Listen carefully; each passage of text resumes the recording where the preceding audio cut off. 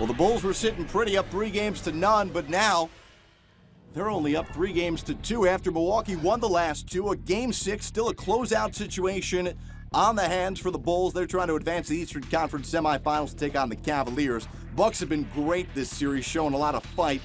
Here, it got physical.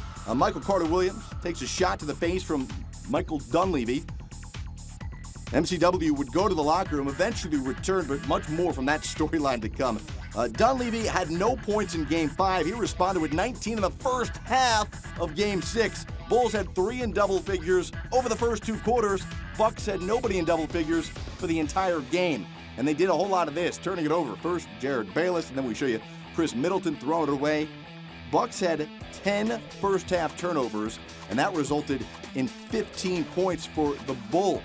Here, it's taken away from Zaza Pachulia, Derrick Rose to Taj Gibson. Bulls led by as many as 34 in the first half, and that was just the start.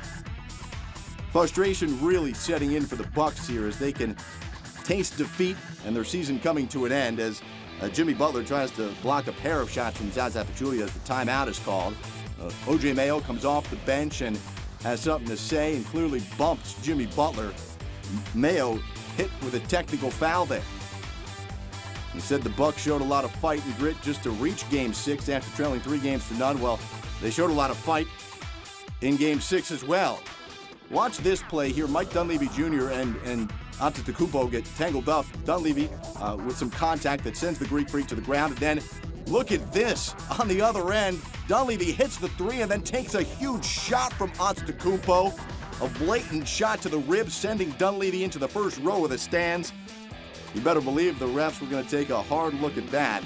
You can tell the contact on one end, Dunleavy sending Antetokounmpo to the ground, and then makes a clear path to drilling Dunleavy on the other end. Scottie Pippen doesn't like it at all.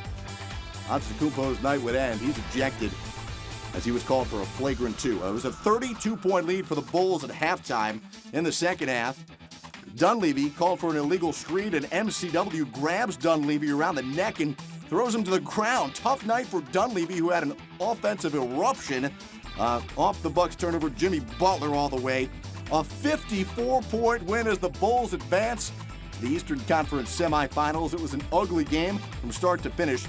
Turns out to be the 3rd largest victory in an NBA playoff game ever. Bulls win. They'll take on the Cavs. Game 1 Monday at the Q.